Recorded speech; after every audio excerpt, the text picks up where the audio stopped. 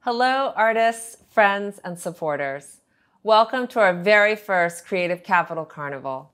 I'm Christine Kwan, President and Executive Director, and I could not be more excited to kick off this landmark celebration of and for artists today. You are witnessing the earliest stages of new projects by our 2022 Creative Capital Grantees. What you are about to experience is advanced access to the art of the future. Since our founding in 1999, Creative Capital Foundation has been dedicated to funding artists at catalytic moments in their careers. We are honored to count amongst our alumni visionaries such as visual artist Simone Lee, choreographer Ralph Lemon, filmmaker Christina Ibarra, jazz composer Vijay Iyer, writer Maggie Nelson, technologist Corey Archangel, sculptor of trees Sam Van Aken, and over 800 more incredible artists.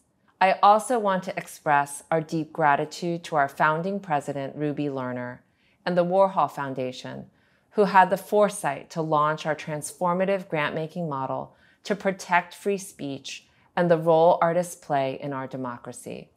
Today, we continue to see how vital and inspiring the work of Creative Capital continues to be.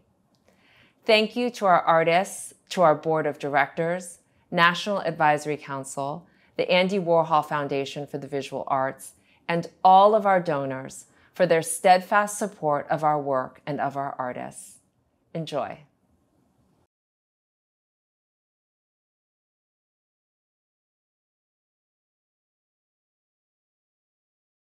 Hi, my name is Mimi. I'm an artist. I make work about things that are hard to count and collect. I want to talk about a project I've been working on for a couple years. It's called Ground Truths. It starts with my hometown. I grew up in a town called Sugar Land. It's located right outside of Houston. And in 2018, my former county school district was trying to break ground on a new school. While they were digging, they unearthed the remains of 95 people.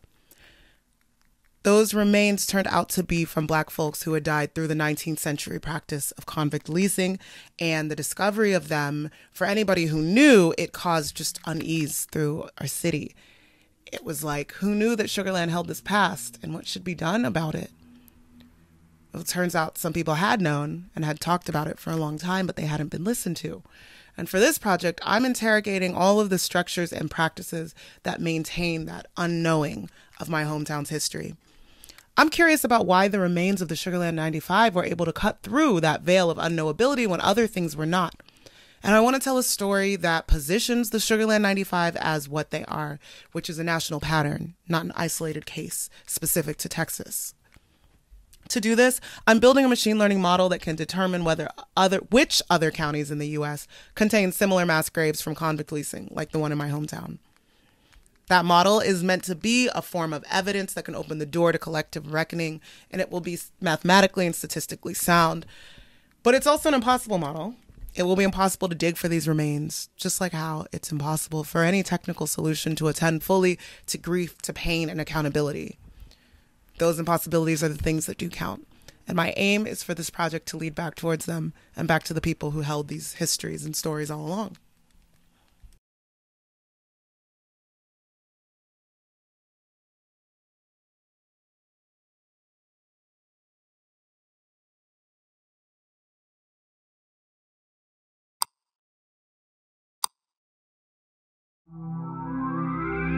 Imagine a liberated world beyond binaries, hierarchies, and capital. Is this possible when our realities emerge from deeply embodied histories of violence and continuing oppression? Yes, and we believe BAYS can help get us there. BAYS, Belief Entity Identifiers, are trauma-informed somatic AI that connect to our autonomic nervous systems and help us process feelings that are produced by and perpetuate systems of oppression.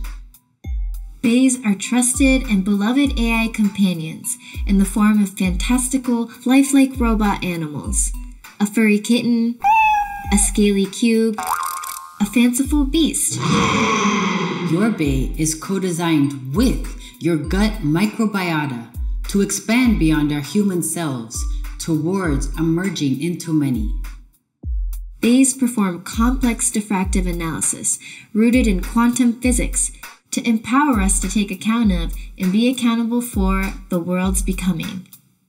A bay requires yet to exist technologies and collaborations with computer scientists, Bioengineers, neuroscientists, somatic healers, robot engineers, and a willingness to liberate ourselves from our self-imposed failure to imagine possibilities beyond what supremacy systems tell us is possible. In our current realities, where trauma crafts our narratives, our organizations, our policies, and our infrastructures, bays are not only possible, they are necessary.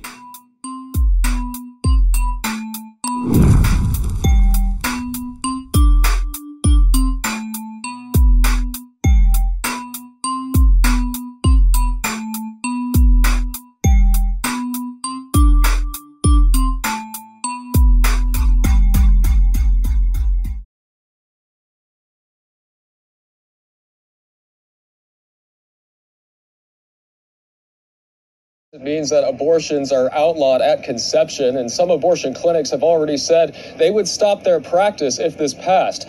House Bill 4327 is now law, and it takes effect immediately. We got word the governor signed it earlier this evening. The law not only prohibits abortion starting at fertilization, it also allows people to sue anyone who aids or abets a woman seeking an abortion at any point in the pregnancy. So our next speaker is Viva Ruiz. Some of y'all know who she is. So she's an artist, performer, and she does the work, thank God for abortion. So please give a warm welcome for Viva Ruiz! Good morning to you lovers of abortion access, and good morning to you only.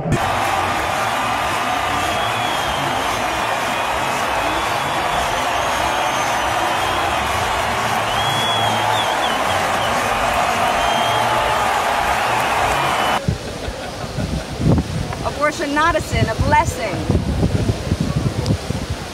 Abortion not a sin, a blessing.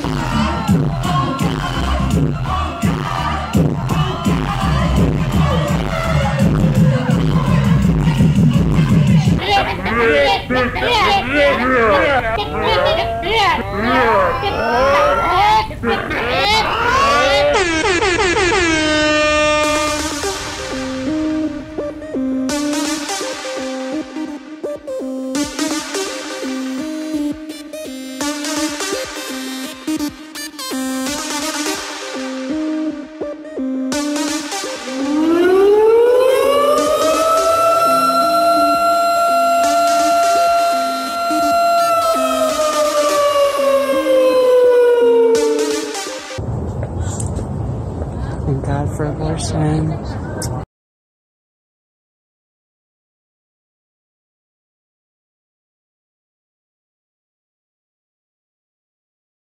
This is a time-lapse of a print of my baby niece developing in the incubator over 3 days.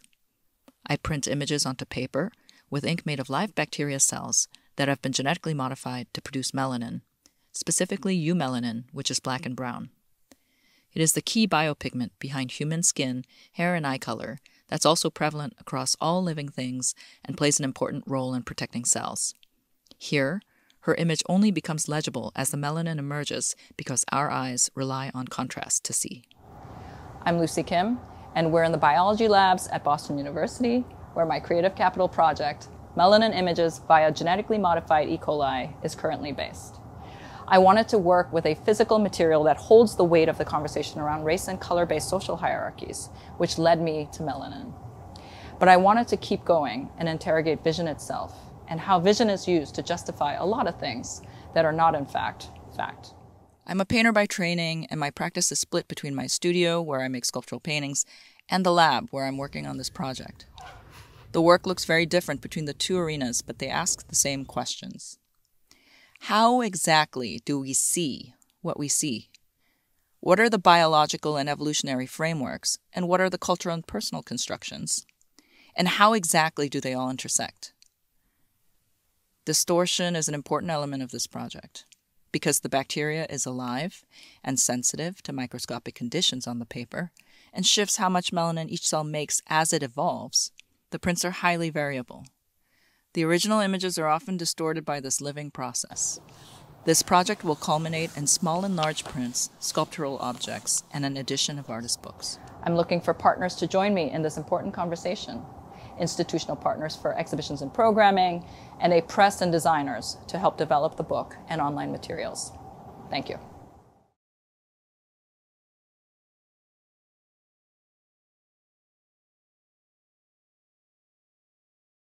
My name is Stephen Kazuo Takasugi.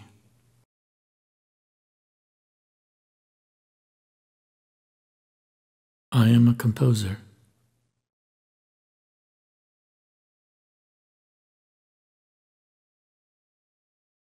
My Creative Capital project is entitled R.S. in Cody, Heart Mountain.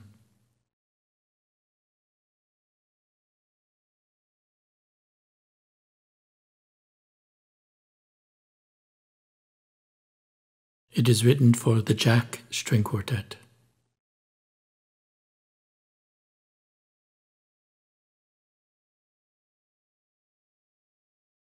Heart Mountain in Wyoming was one of 10 American concentration camps during the Second World War.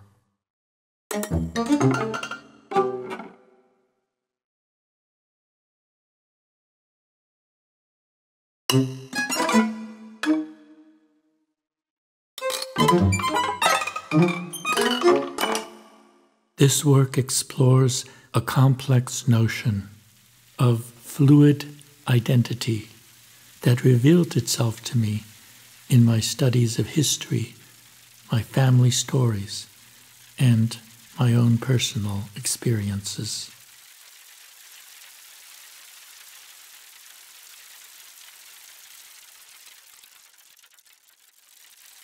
One particularly striking case was that of Fred Korematsu, who, in order to escape internment, had eyelid surgery performed to disguise himself from the authorities.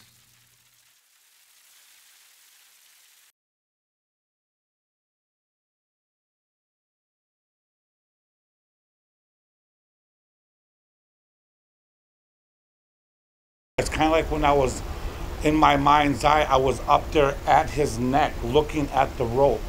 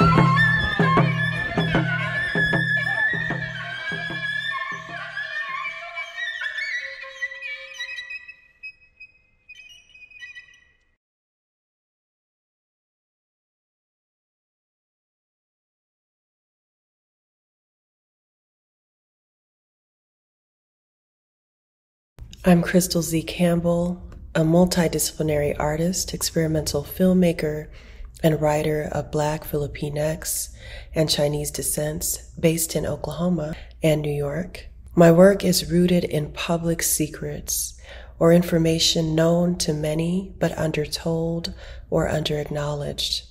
My Creative Capital project is Postmasters, a multidisciplinary project exploring the intersections of the United States Postal Service and U.S. military alongside parallels between Black history in the United States and U.S. imperialism in the Philippines.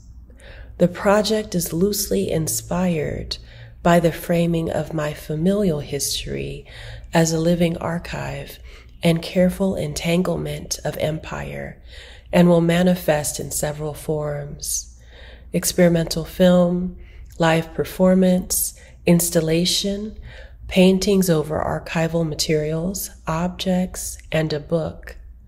Central to the work is the question, what does it mean to become American?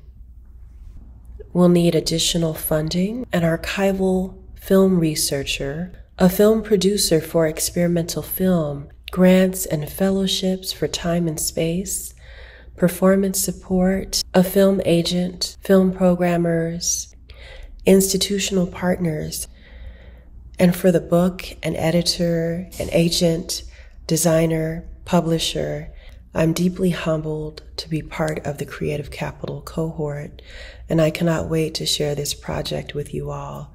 With gratitude for your time and attention, thank you.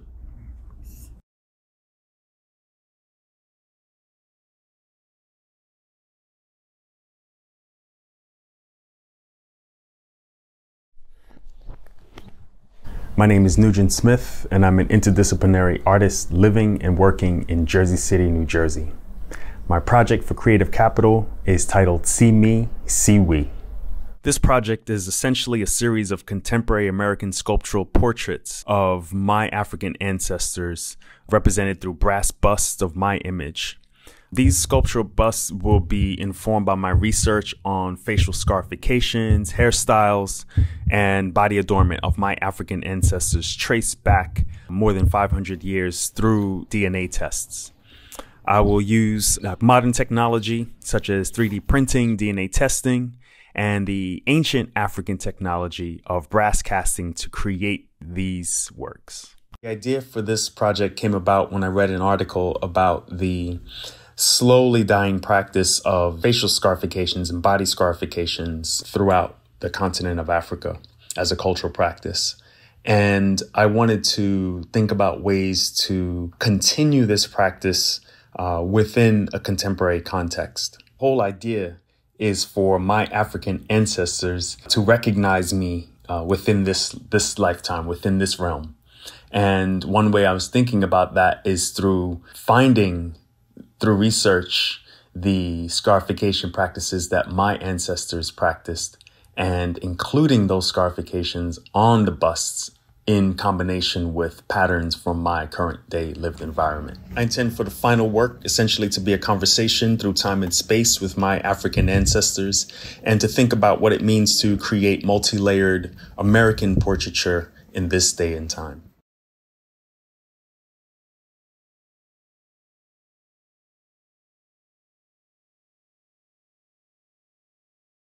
You may remember me from boarding up the Whitney Museum.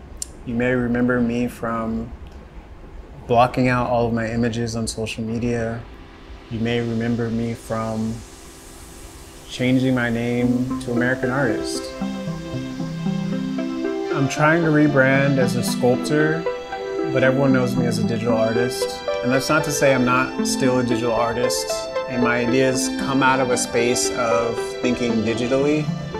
But sculpture has my heart. That's just facts. I love warping time-space. I love folding it in on itself. Some ways that I've done that have been through film, where it takes place in the past, but it looks like it should be in the future. Or this video that I just made for Shaper of God, where it looks like it was made in the 1960s or 70s, but the things they're talking about hadn't happened yet. It is the site of the Jet Propulsion Laboratory, a publicly funded space research institute.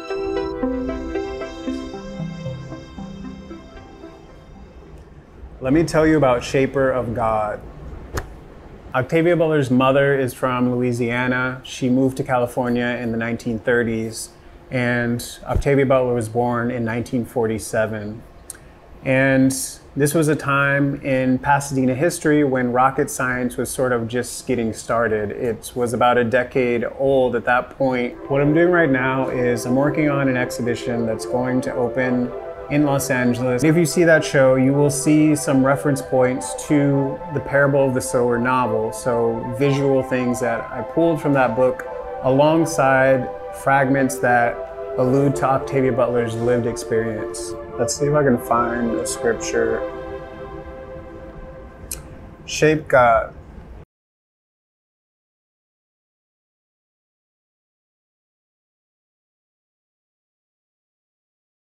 Hi, my name is Mónica de la Torre. My project is called Parallel Interiors, and it focuses on a utopian neighborhood in Mexico City that was designed in 1947. I'll read you an excerpt. Florian, hello again. Here's another postcard for you. So Barragán and El Pedregal's developers conceived of the neighborhood as a refuge from the pressures of modern life in the city. Barragán wanted the neighborhood to feel like a park in which ugly things such as water towers, clotheslines, and power lines would be hidden from view. Streets would be named not after historical events, important battles, the nation's founding fathers, or so-called illustrious politicians, but after natural elements. You could compose a concrete poem by simply listing the names of streets: cliff, waterfall, mountain, boulevard of light.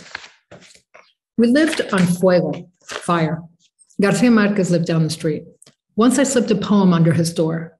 It was in all caps, and the opening lines were, "I think I'm allergic to this place. It fills me with an overwhelming feeling of estrangement." One night after reading 100 Years of Solitude, I dreamt I was floating above my bed. Although I was tied to it by a leash, the feeling was one of soaring, not of being confined. I could conjure the exhilarating sensation of flying at will when most needed. Then I had another dream. I had given birth to a baby with a pig's tail. I was horrified to discover that by the book's logic, I had broken the incest taboo. I was compelled to tell Garcia Marquez about it, so I walked over to his house. It pissed me off that he didn't seem to want to know about the effects of his writing on his readers. The maid wouldn't let me in. "But he's a magical realist," I said. I kept an eye on his house all afternoon, hoping to catch him as he was leaving. I did the same the following day and the following. I started taking the dog out for more walks than he needed. Except for the driver who would return my eager glances with a friendly nod, I never saw anyone there. Only a healthy bougainvillea near the doorway. A tall white wall hid everything else from view. Thank you.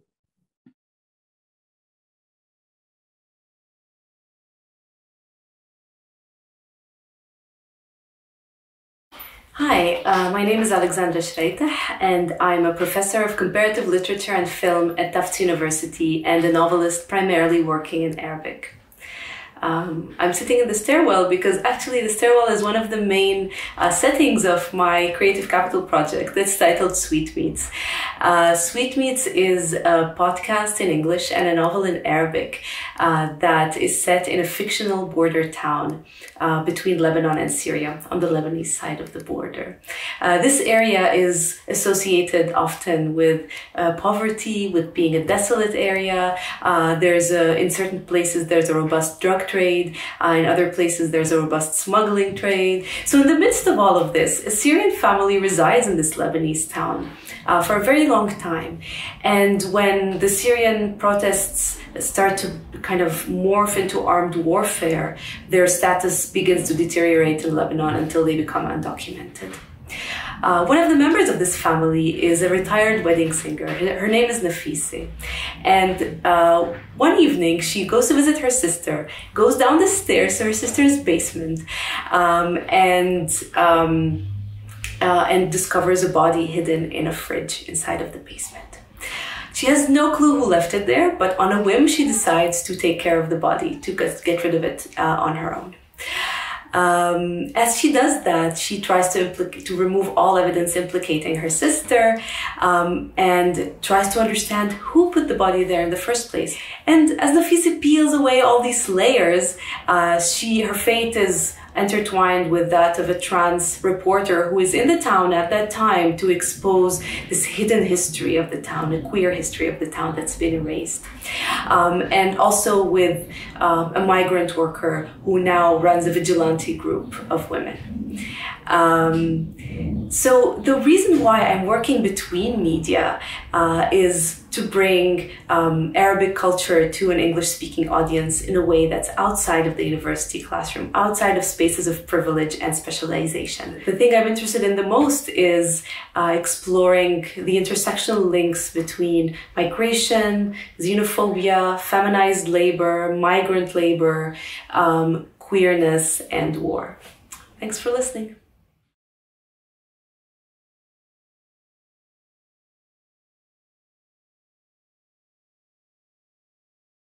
This is Suzanne Césaire. She and her husband, Aimé Césaire, were at the center of a movement called Negritude.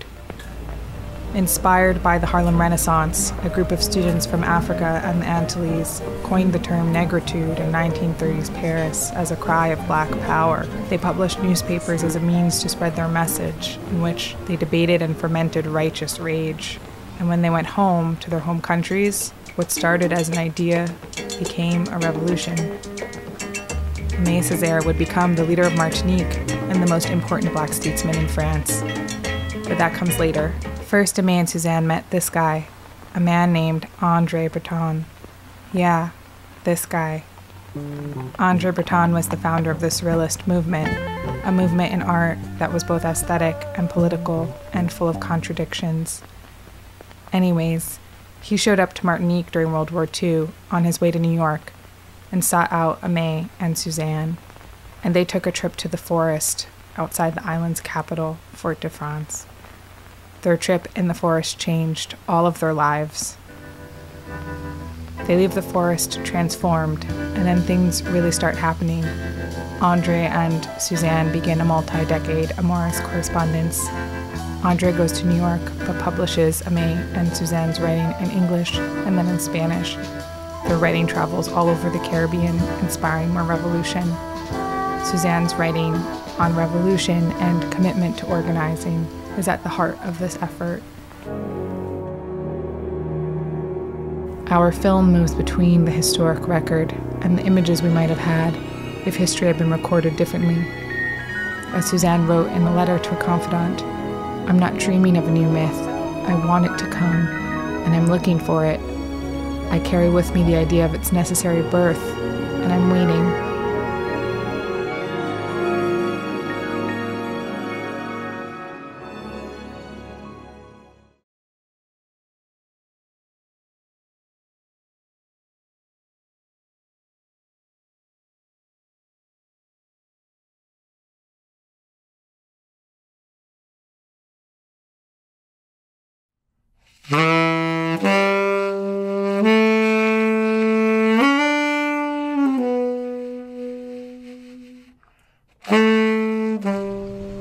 What I believe I was put on this earth for is to succeed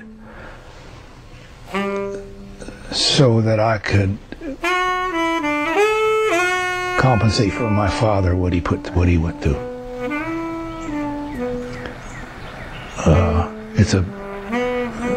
It's been a tough burden to carry, because you just can't forget those things. I mean, people say forget it. It was a long time. No, I can't forget it. Never will forget it.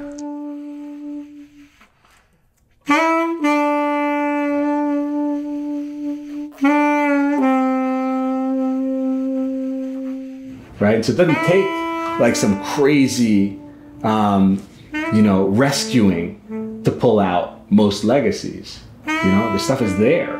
It's just about caring for it. He said it's elbow grease, right? That's what it was. It's not been repaired. It's not been overused. It's been underused. It's barely been played. and it hadn't been buffed, so. I mean, it's had the keys off it probably since the 50s. Right. So.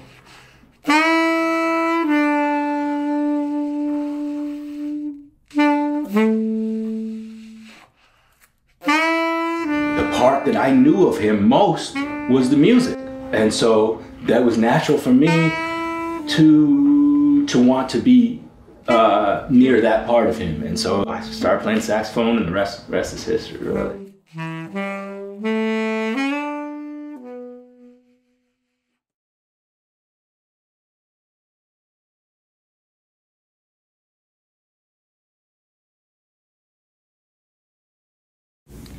Hi, I'm Marcos Varela. I'm a musician, composer, producer, bandleader, and educator.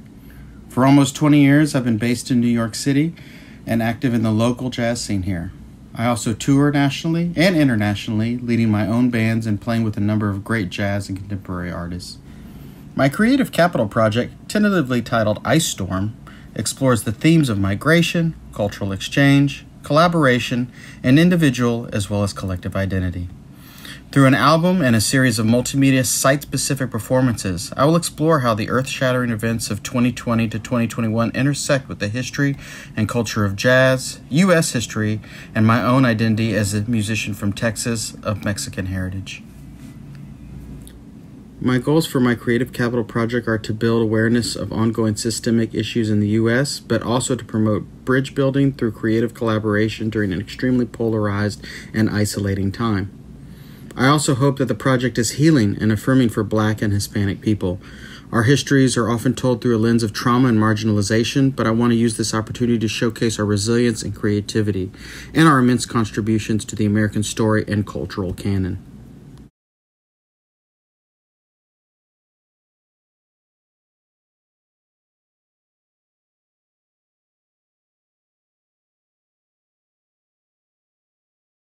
Hola. Mi nombre es Madeleine Jiménez y junto con Ramón Miranda estamos construyendo el proyecto que se llama Cannibalia.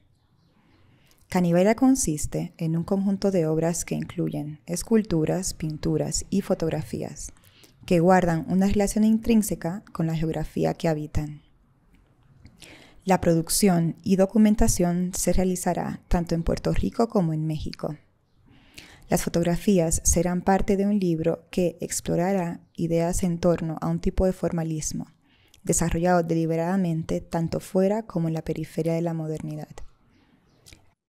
Nuestras obras contaminan nuestra voluntad con la voluntad del objeto. Este proyecto aporta una conciencia que considera a otros que no podemos comprender. Nuestro proceso creativo es una colaboración entre el material que estamos trabajando, el ambiente natural donde vivimos y nuestra subjetividad. Otras personas que nos acompañan en este proceso de pensar el arte del Caribe escribirán ensayos para el libro. Cannibalia canibalizará el formalismo moderno occidental para producir nuevas formas en el arte. Nuestro objetivo es desarrollar nuestro trabajo pensándolo junto con nuestra región. Distribuiremos nuestro libro a otras personas e instituciones en el Caribe que son parte de esta discusión, con el fin de difundir nuestras ideas. Muchas gracias por escucharnos.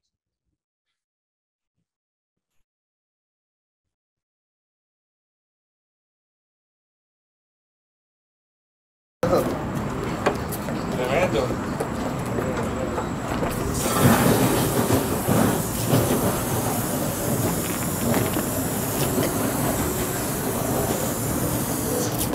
Ya, yo quiero hacer, pero como puedo.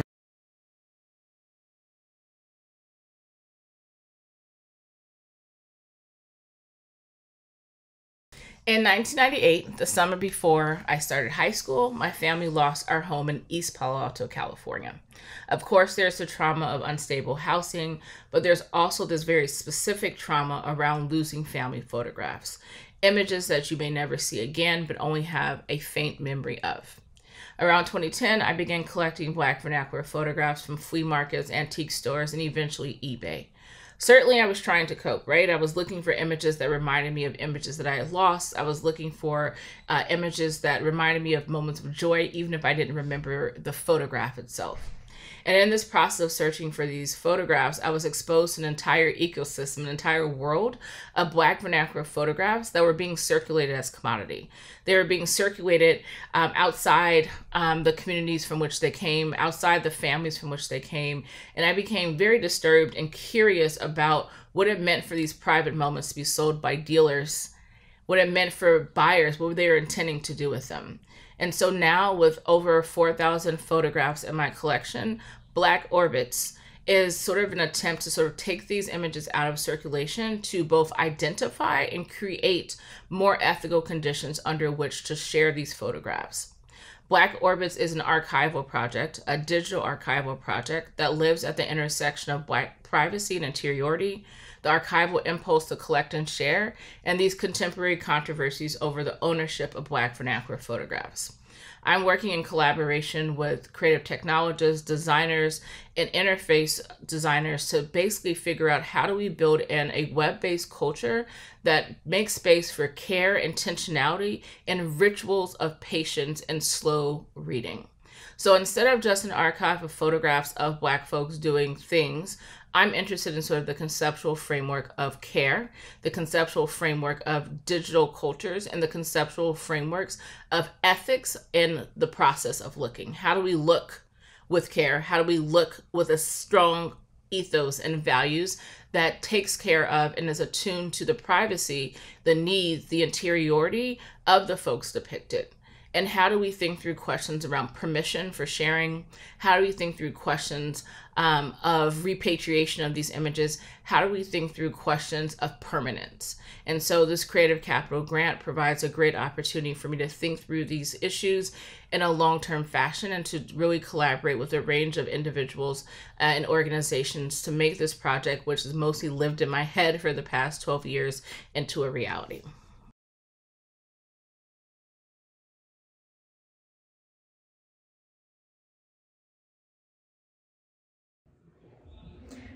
Hi, my name's Maura. I'm a video artist and a private investigator based in Los Angeles, and my project is called Private Client Services.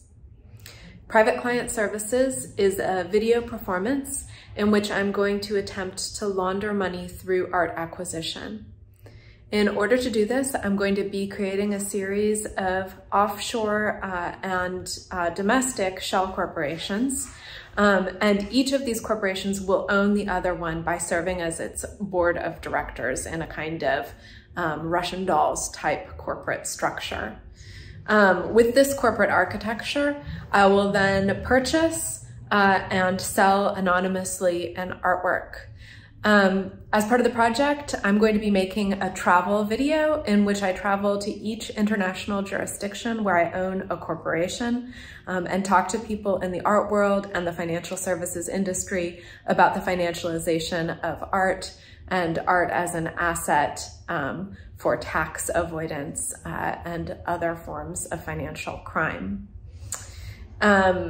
But what I'm really looking forward to doing at the end of the day is visiting places like the Cayman Islands and the Seychelles and Panama and the British Virgin Islands and drinking cocktails out of coconut-shaped drinks. Thanks.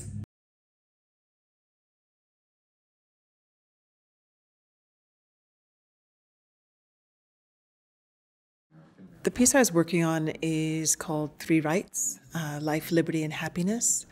I became very interested in why the United States Declaration of Independence included life, liberty, and happiness as unalienable rights. And what does that mean?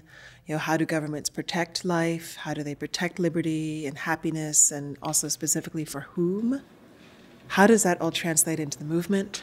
How does those concepts live in the body? And so that's what I'm trying to tackle in this piece, and specifically coming from looking at it from the lens of the Black experience in America.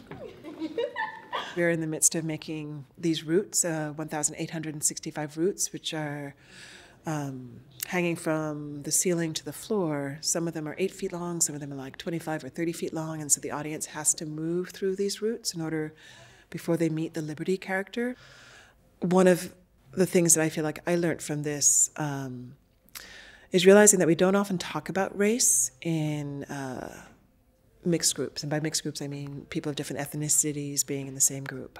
But how can this piece be used as a way, as a catalyst for bringing people together to talk about things that are difficult? And so one of my takeaways is going, oh, okay, we need to have a way to have discussions about this after each performance. Because initially I thought it would only maybe be something that would happen occasionally, but going, oh, this could happen more often. We will undo colorism. We will undo sexism. We will undo racism. We will undo oppression. We will undo colorism.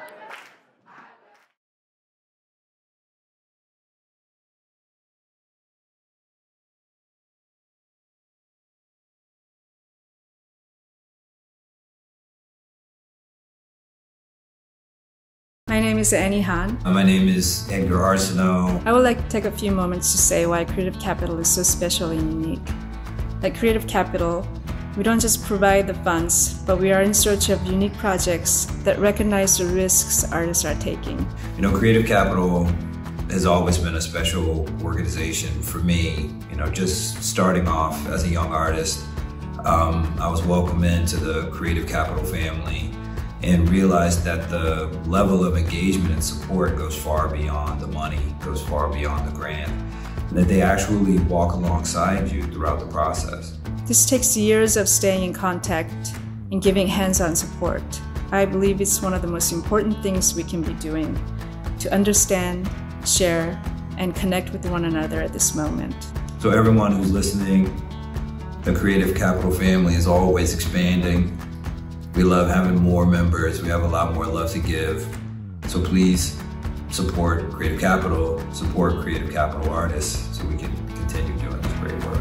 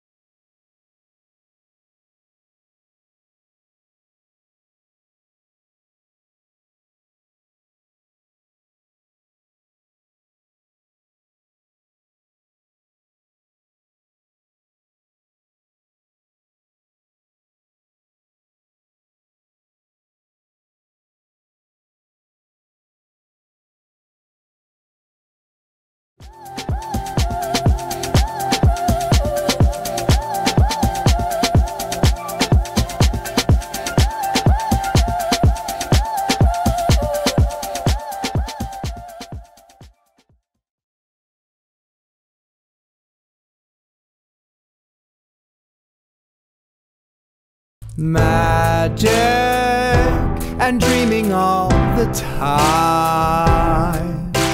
Tragic mistakes we can't rewind. I'm Clement Goldberg, a multidisciplinary artist and filmmaker. My satirical yet hopeful work centers grief rooted in climate crisis, cultural erasure, and extinction. I had a moral obligation to do something. I often combine live action and stop motion animation when creating narrative projects, and I will continue that practice with Let Me Let You Go.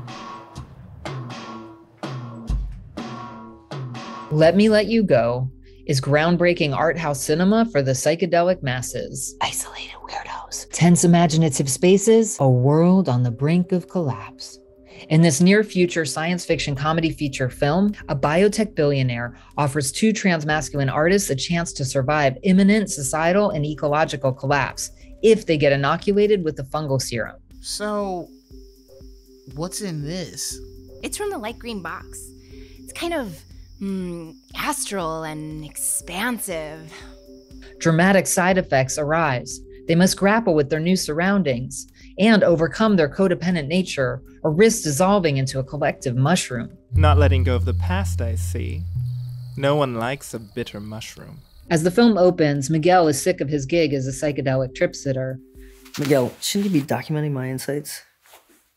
Oh, you're basic, but if you want to upgrade to the innovator package, I can... Nah, I brain train. Nootropics 5 days a week. Outstanding memory. But don't worry, I'll give you a good rating.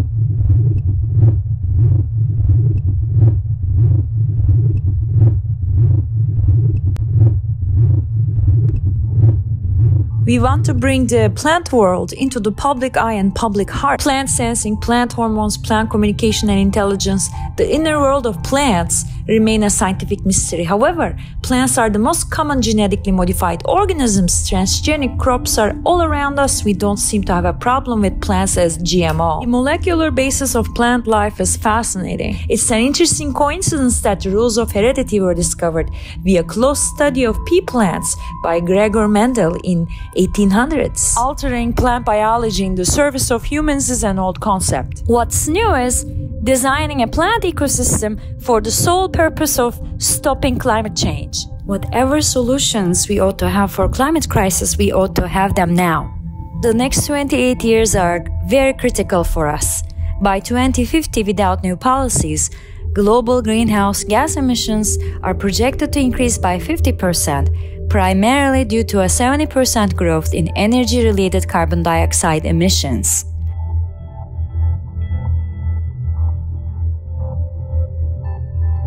Is photosynthesis efficient enough?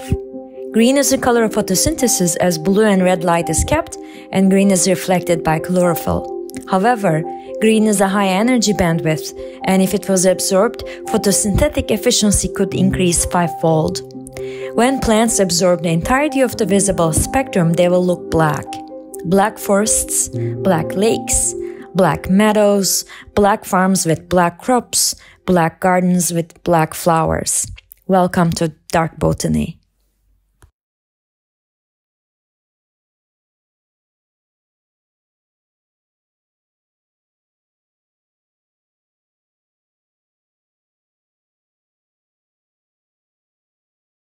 Hi, I'm Xavier Cortada, the proud son of 2 Cuban refugees and an artist living and working in Miami. As a socially engaged artist, I use the power, the elasticity of art as a way of working across disciplines in order to engage my community in problem solving. Thanks to Creative Capital and the project that they have funded, The Underwater, I am trying to engage my community and letting them understand their vulnerability to rising seas and to global climate change. I also want to give them some tools to help them bring about more equitable responses to this future. Back in 2006, I remember being in Antarctica And a scientist, a glaciologist, gave me a chunk of glacier, and he said, this is the very ice that threatens to drown your city. I took that ice and I created Antarctic ice paintings. Paintings made in Antarctica, with the information about Antarctica. That ice painting is central to this project because it's going to be the backdrop of yard signs that my community members are going to create and put in their front lawns. But importantly, it's going to have a number on it. And that number is going to be hand-drawn by the resident of that house, who using an app is going to figure out how many feet above sea level their house sits. And by putting that yard sign, by having the courage, the audacity to put that yard sign in their front yard, they're signaling to their neighbors and everyone else that they stand in a vulnerable position and hopefully can begin to engage in conversations where communities can learn and work together to begin to problem solve. So the underwater can be a model for artists to use across every place where land touches water in order to engage community and bring about equitable responses to the catastrophe that is before us.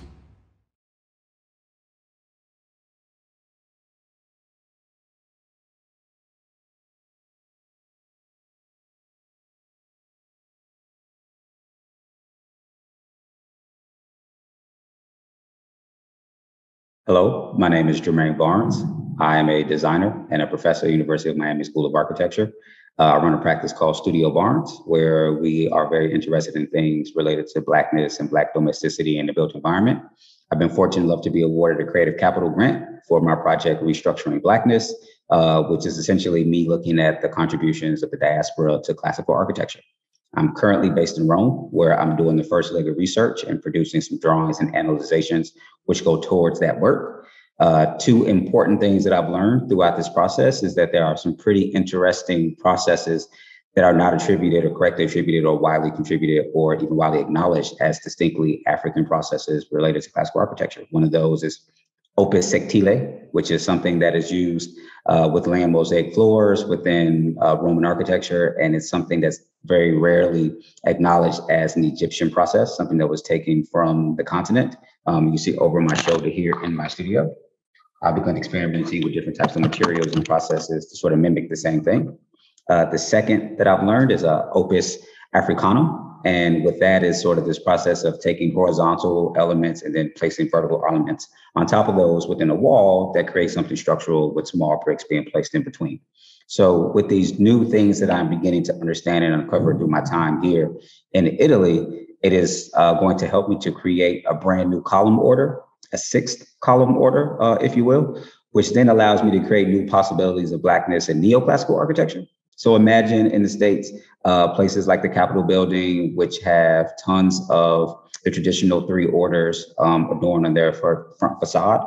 What if those were column orders that were then created and inspired by the Black people that were enslaved and brought to this country? And for those of you who may not know what the orders are, traditionally we acknowledge Corinthian, Doric, and Ionic orders, but there's two more. There's the Tuscan order and the Composite order, which were created in Italy. So there's a precedent for this process, but there really isn't much of a precedent for a wholly Black order or a wholly diasporic order, separate from the Egyptian orders, which literally created all of the orders. And as someone that was trained as an architect, this is just narratives that I've never been sort of exposed to. And so I'm really hoping that with this project that, again, thank you Creative Capital for funding, allows other people who go through architecture who look like me to understand that there's so much of a wider impact than what we were initially taught. And so I'm very excited about where this will yield and the kind of stuff that will happen from this project. And thank you for hanging out with me. Bye.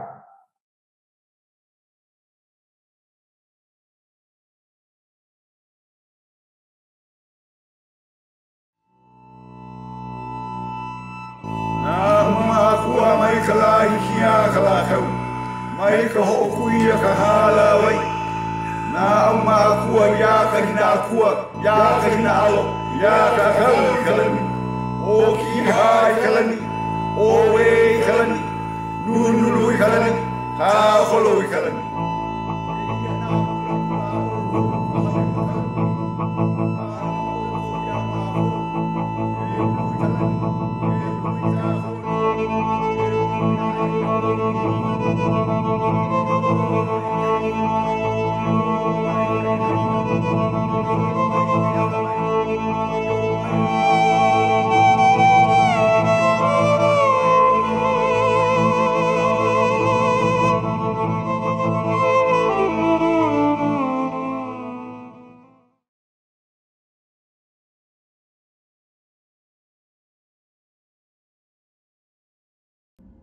Hamatakibi. Abetakile mechante ta wogla ke hanape chizaplo. Hello everybody, my name is Steve Tamayo. I'm a member of the Rosebud Sioux tribe. In my language, we identify ourselves as the Sichangu, the Burnt Thigh people. Lakota is the dialect in which I speak. In 2016, there was a school that was created on the Standing Rock Reservation at a protest camp. It was called the Miniwichoni Nakichizi Owaiwa. And so this school was actually named by the children, by the students at that camp. And so in my language, this translates into the Defenders of the Water School. And so I was the traditional arts teacher for the school. One day they brought in a buffalo. And so I took my students over to show them the process of butchering the buffalo and skinning out that buffalo. Then I explained the process of tanning that buffalo hide. And so that leads to my project. And so my project is to paint, adorn, quill, and bead all of the buffalo robes of the Lakota people. And so through the symbology, we are storytellers. Through our orator skills, we explain the history of the people, the stages of life, the exploits and deeds carried out amongst all of our Lakota relatives.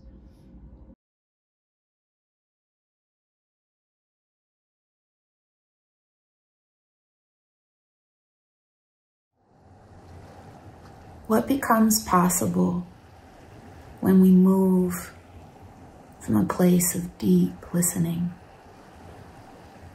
When we attune to feet, crown, earth, spirit.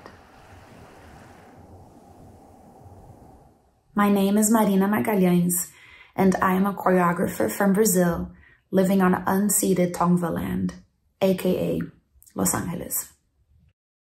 Body as a Crossroads is a performance project that mobilizes dance as a change-making practice.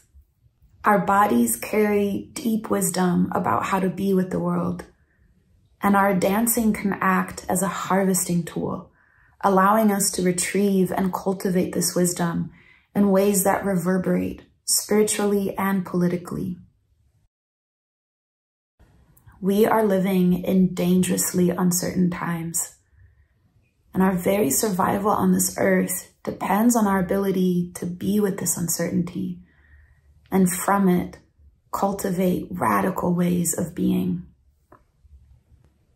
Our bodies are our ultimate teachers in this work, reminding us time and again that it's possible to breathe when exhausted, to find sabor in the offbeat, to fall off balance and land softly.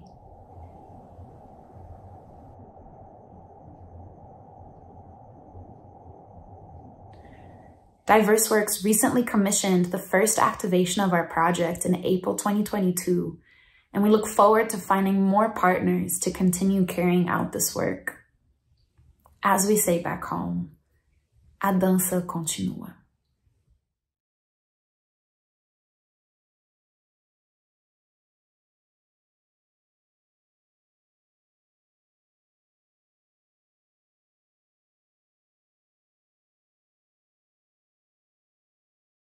Hi, I'm Ilana Coleman. I'm the director and the co-writer of the project The Inventory.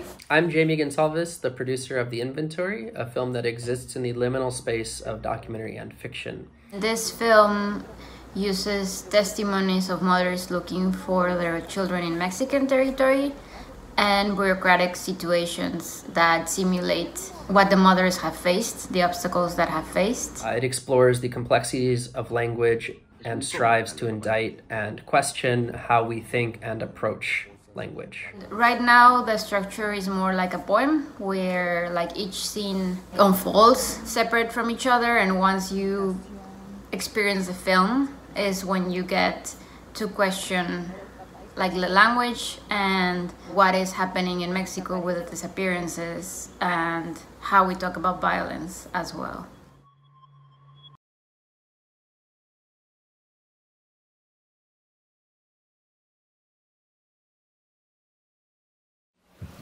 When I was incarcerated in Maryland more than 20 years ago, after participating in a national narrative that featured crack cocaine as both seller and user, I was convicted of a series of felonies that would send me to Roxbury Correctional in Hagerstown, Maryland.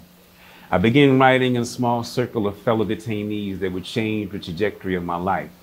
I am now an award-winning author and University of New Haven English professor in the Colleges of Arts and Sciences. As a matter of fact, I am the only tenured professor that I know of with 7 felony convictions in the United States. Now today I'm speaking to you from the Youth Detention Center in Birmingham, Alabama. And I'm very excited to talk about our project, Radical Reversal, which explores how art can play a pivotal role in social justice while providing pathways for artists to give back. A collaboration between myself, Randall Horton, and composer Devin Waldman. We as artists seek to improve the quality of life for those within the criminal justice system, focusing on Minnesota Correctional Facility in Faribault and Suffolk County Detention Center in Boston. The work will provide a way for women and men to reclaim their humanity through the creative process. Radical Reversal will set up a home recording studio and creative performance space at the 2 facilities, where participants will be able to create poetry and music, play, and learn the process of digital editing. We hope to create a new dialogue that puts art at the forefront of restorative justice and prepares the returning citizen for life long after the physical release from the inside. Our project culminates with cultivated collaboration within both facilities, performing live streams of their work. The equipment will live as permanent fixtures, allowing the space to be utilized long after the physical performance. You see, we are working right now to set up the space. As you can see, we're getting it together. We got a production desk, we got instruments, we got drums, teaching artists is coming, a band, and then they're gonna be performance opportunities. Now, if you would love to radically reverse the narrative of incarceration, then we invite you to learn more about us and support this life-changing project.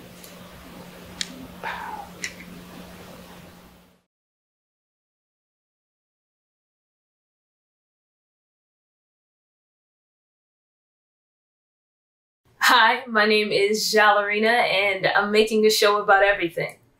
My everything, which is in kind everybody's everything. To be only slightly more specific, I'm creating a series of plays in hip-hop theater about a hero whose superpower is fueled by his abuse of heroin. The hero is my father, and the heroine is This project is shaped to expound upon the glory of the terrible, to expand in dramatic direction on the potency and frequency of morbid gain. Primary, secondary, and tertiary morbid gain are psychological concepts used to describe the conscious and unconscious benefits of an illness. These sometimes motivate a person to maintain certain negative behaviors or patterns that might keep them ill. I was 12 when I became convinced that there wasn't anything on earth that felt better than being high. And it wasn't the physical, biological response. When my father used, he felt beautiful, free. And my siblings and I held an impenetrable confidence in how much he loved us because of how hard he fought to get back to us despite this. Every single time. Personally, I get to create an elaborate show about my first and greatest friend. More importantly, I aim to cultivate a space in which we return to our people by walking away from the toxins we believe affirm and protect us. This is everything. This is as good as mine. Yeah, hey, y'all need to get all this right. Y'all need to get all this right. It's dope too, cause the fit. Yeah. You ain't lying. I'm trying to hold you up because you feel falling. Oh, yeah? Yeah, it's kind of, I mean, it's not heavy, Kayla, but you just gotta, don't lean all the way to one leg to another. Kind of keep it balanced in the middle. All right.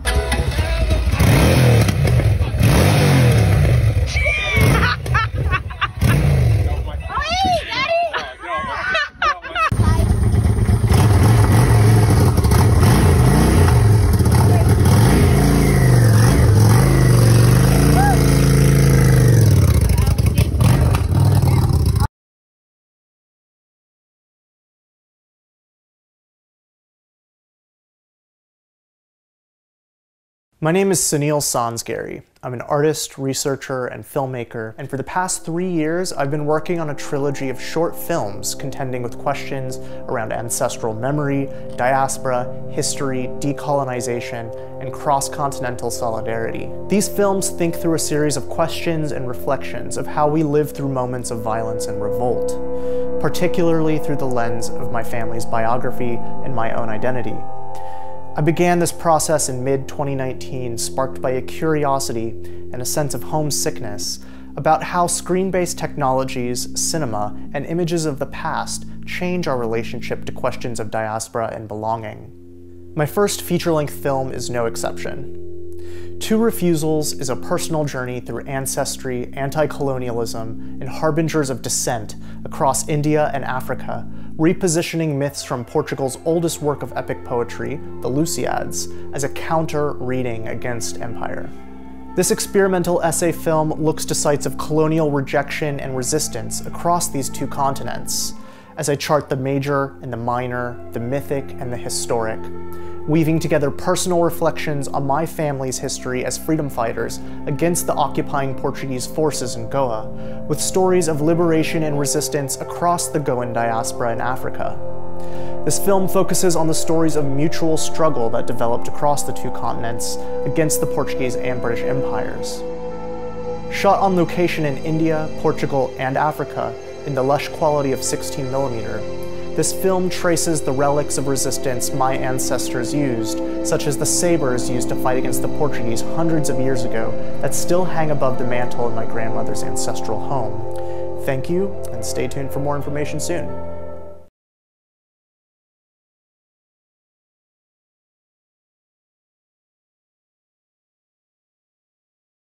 My entire career as a band leader and composer has been dedicated to exploring the common ground between jazz and Afro-diasporic music from the Caribbean, North Africa, and South America.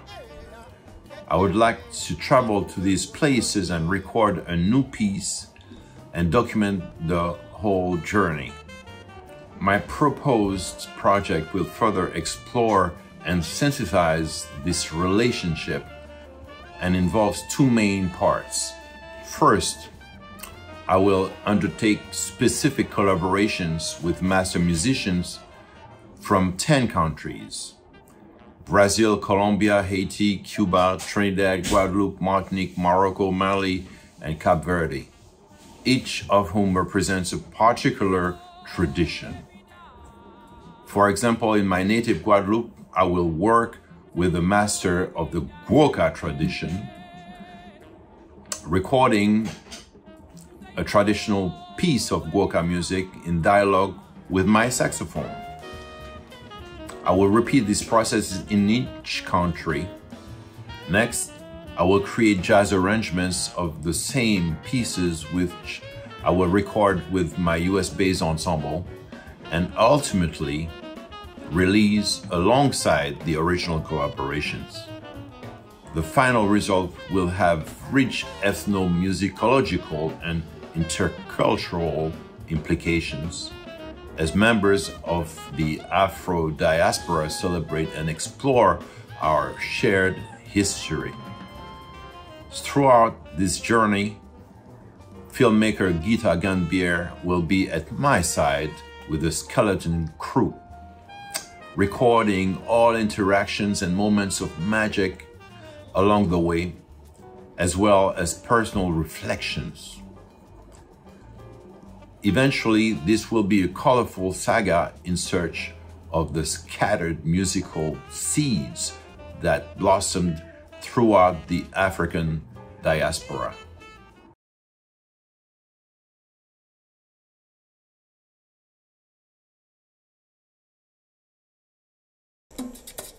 Buenas y bienvenidos a Baltrips Airlines, tu agencia primordial para un viaje cultural. I'm Paola Segura Cornelio, artist, designer, and CEO of Baltrips Agency. I thought about this project. It came to me the last time I was in the Dominican Republic, BC, before Corona.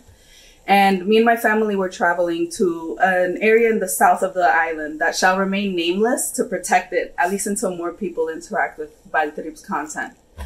This place is essentially el cielo en la tierra. And I remember that beyond being excited to be there, I was anxious to interact with other tourists in that space. Me incomodó la idea de ver otros turistas ahí porque there's specific social, economic, and cultural dynamics, most importantly between first world countries and my own, that are present in a lot more than U.S. foreign trade policies or our history of colonization. They're present in all industries y como los que viajan tratan a los que viven donde tú vacacionas. So I got inspired initially just to make a video that was similar to the videos you see when you get on a plane. You know, they tell you the safety protocols, they tell you what to do with your phones and the exit routes. Pero yo quería hacer un video que te diga cómo no ser un representante de colonialismo, del imperialismo y de primermundismo. From there, the project has grown. I think that initially it was just about the video, but now I kind of want to flesh out the whole Valtrips agency. I want to make a website that has Priceline vibes and kind of gives you tips and tricks to travel. I want to have an installation space that can potentially travel to so people can interact with this at airports or near airports where they are when they're getting ready to go on a trip. I also plan to make uniforms for the agency employees with tropical prints that are collages of the flora and fauna of tourism. But more importantly, and I think informing all of that, I want to travel to the Dominican Republic and be able to talk to people that work in the tourism industry now. I hope to be able to archive all of these stories so they have an opportunity to tell us firsthand how to vacation in their homes. And hopefully then my video just becomes a summary of their points. Bienvenidos a Valtrip.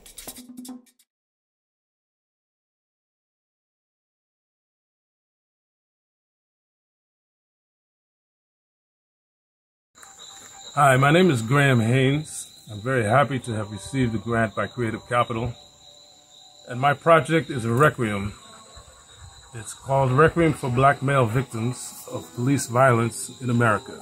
It's dealing with black male victims that have been murdered by police in America for the last 200 some odd years.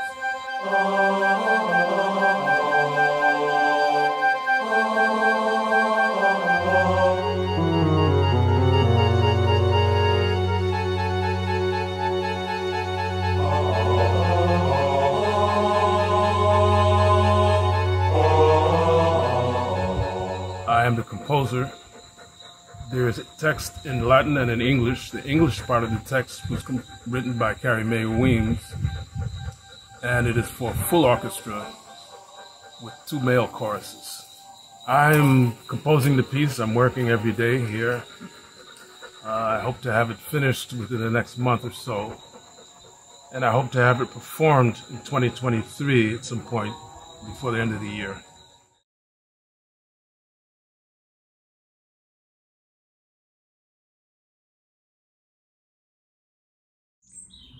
I'm Deborah Goffe, a New England-based dance artist, educator, curator, and director of Scapegoat Garden. I've been working through questions of visibility for some time. I've wondered how we might orient ourselves to better perceive and care for one another. In my Creative Capital project, Liturgy, Order, Bridge, I'm turning to dance practice as a faith practice, through which embodied rituals of care, hospitality, and togetherness are revered and networks of connection are made visible. So together with Lauren Horn, Arian Wilkerson, and Abena Kumsen Davis, I'm unsuturing and reweaving the project's tangle of influences. 1. Resmaa Menakem's observation that Black folks have always employed embodied techniques like rocking, clapping, singing, and call and response as antidotes to the effects of racism on our nervous systems.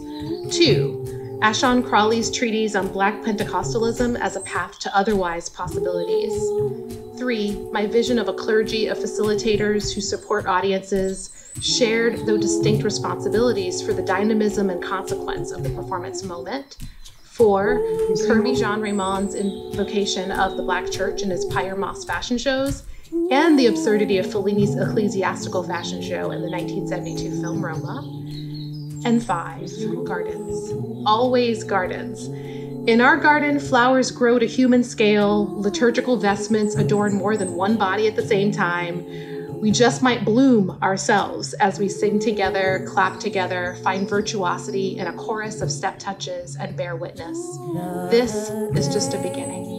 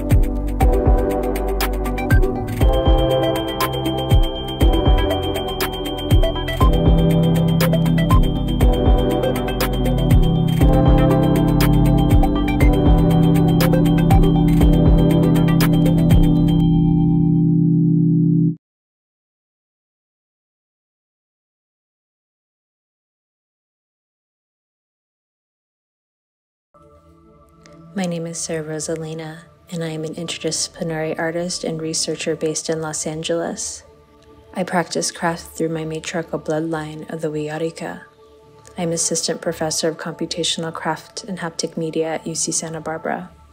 My work deconstructs technology with material interventions that collapse binaries and borders between Earth and space.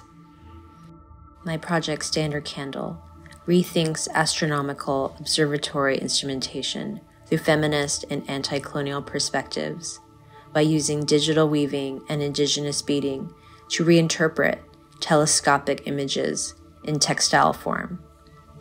Cosmology is deeply entwined in imperial aspects of science and technology through observation. Mount Wilson Observatory in Southern California is ground zero for measuring our universe and proving that our universe is expanding off of stolen Tongva land, providing a conceptual vantage point where men of science produce precise instruments for observation, claiming political power over knowledge.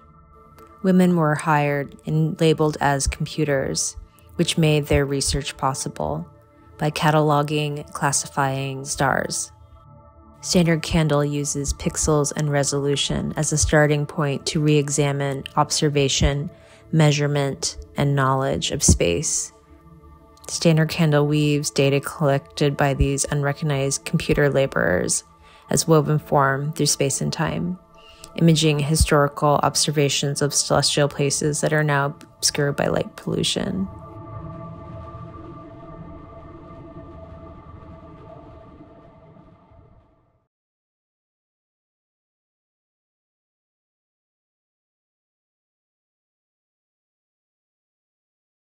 Hi everybody, my name is Sam and I'm here to introduce Te Moana Meridian, an experimental opera based on a proposal to the United Nations to relocate the International Prime Meridian from Greenwich, London to the South Pacific Ocean. Why?